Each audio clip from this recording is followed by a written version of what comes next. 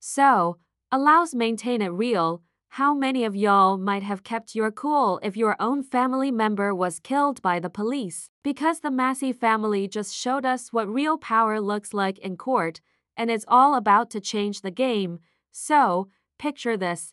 It's July 6, 2024, and Sonya Massey is just at home with her family.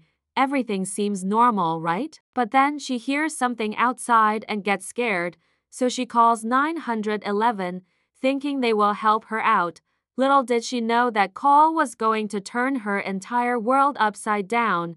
Next thing you know, Deputy Sean Grayson rolls up to the Massey. Sonya was probably thinking she was about to be safe, but no, she was very wrong.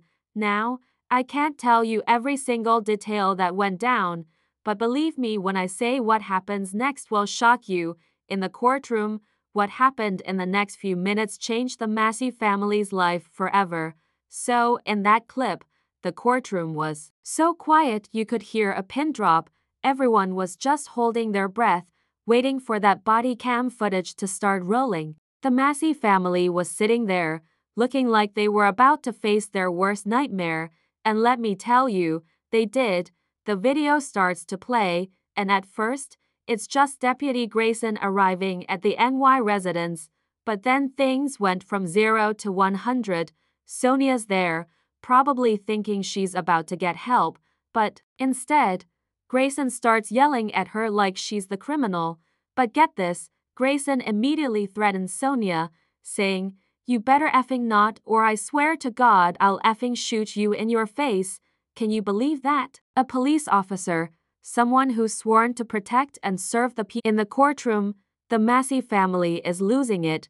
Sonya's mother is shaking. Her dad looks like he's about to jump out of his seat, and Sonya's kids are crying. It's heartbreaking to watch, but it gets worse. In the body cam footage, you can see Sonya apologizing, trying to duck for cover. She's terrified. And then, just like that, Grayson fires 3 times. One of those bullets hits her right in the head, and it's brutal, quick, and shocking as hell. But here's the kicker. After he shoots Sonya, Grayson doesn't even try to help her. He just stands there and says, "No, she's done. You can go get it." The Massey family was beyond devastated. They're angry, they're hurting, and they're demanding answers. How could this happen? How could someone call for help and end up? You might be wondering, what if they didn't have this footage? Well, Ben Crump, the famous civil rights attorney, has something to say about that.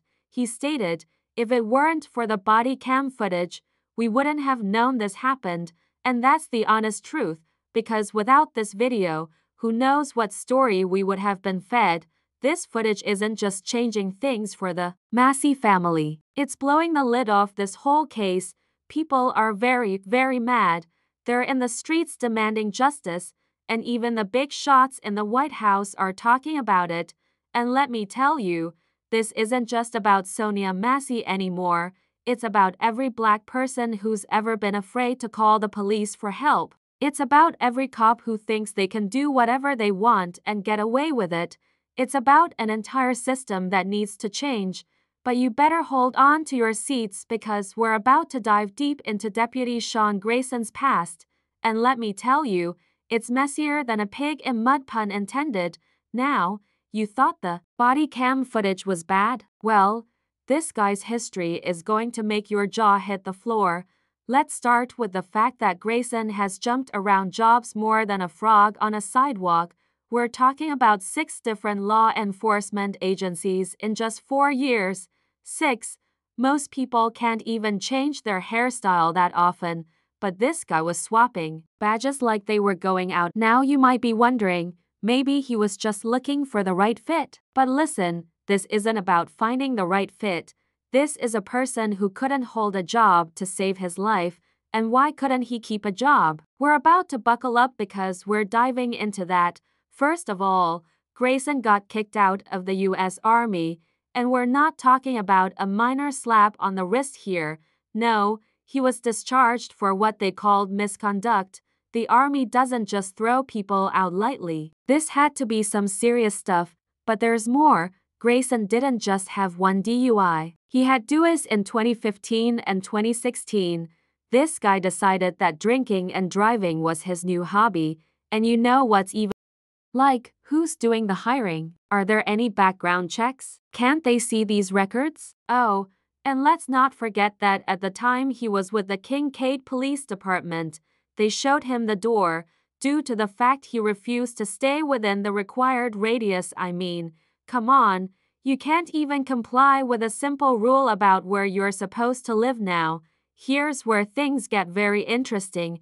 After all this mess, bouncing around like a pinball and accumulating duos, guess what else happened? The Sangamon County Sheriff's Office decided, hey, this looks like a stand-up guy. Let's give him a shot. There was nothing in Grayson's history that would lead us to believe he might commit this act. We handle thousands of calls each year without incident.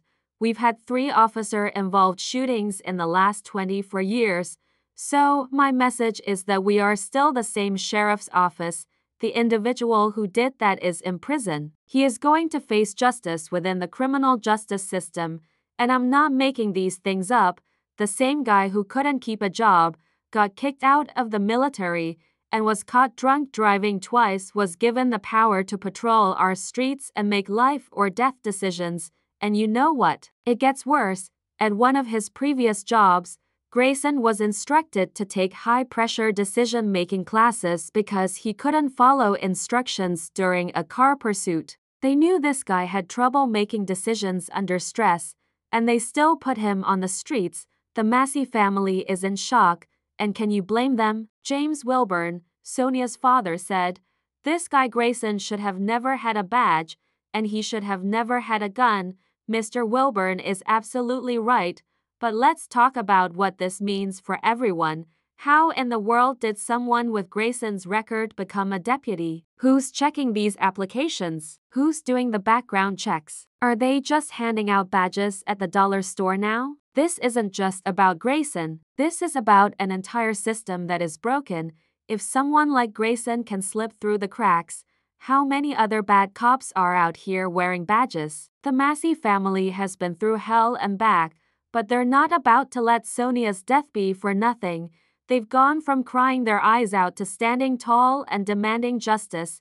It's like they found the strength that they didn't even know they had. Remember how they were falling apart watching the dashcam footage? Well, now they're out here making noise and shaking things up.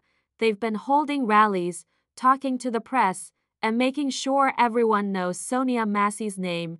It's like they flipped a switch from grieving to warriors. At one of their protests, Sonya's father, James Wilburn, stood up with fire in his eyes and demanded justice. He wasn't just asking, and the crowd was right there with him, chanting Sonya's name like a battle cry.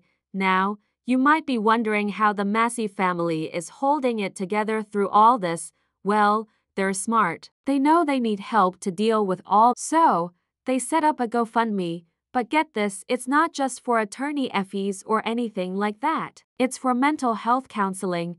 They're trying to raise $100,000 to ensure everyone in the family can get the help they need to process this nightmare. Let me tell you, they need it. Sonya's son, Malaki, has been hit so hard, he said. I don't have words. I feel sick. Can you imagine losing your mother like this and then having to watch it on video for the world? It's enough to break anyone, but here's the thing. It really got people talking. The Masseys found out that what they thought happened to Sonya wasn't the whole truth. At first, they thought some random person broke in and killed her, but finding out it was actually a cop hit them like a ton of bricks. I got a call from the hospital, Malaki said. I never got a call from them before. They told me my mother had been shot in her eye, and it came out her neck. They didn't tell me who they were, just that someone shot her. They never told me who shot my mother, even though I think I was the first person to find out. I had to go tell my grandma myself. That's all he can say, and they kept asking, who? They wouldn't tell him at all. So now, they're not just fighting for Sonya. They're fighting for every black person who's ever been afraid to call the police. They're fighting for transparency, accountability, and change, and they're not backing down. You should have seen them at that rally with Ben Crump and Reverend L. Sharpton. They were standing there, shoulder to shoulder, looking like they were ready to take on the world. Sonya's sister was there, holding up a picture of Sonya, reminding everyone what this fight is really about. The Labor Council said it has sympathy for the Massey family. I would have never in the world thought the police shot my mother,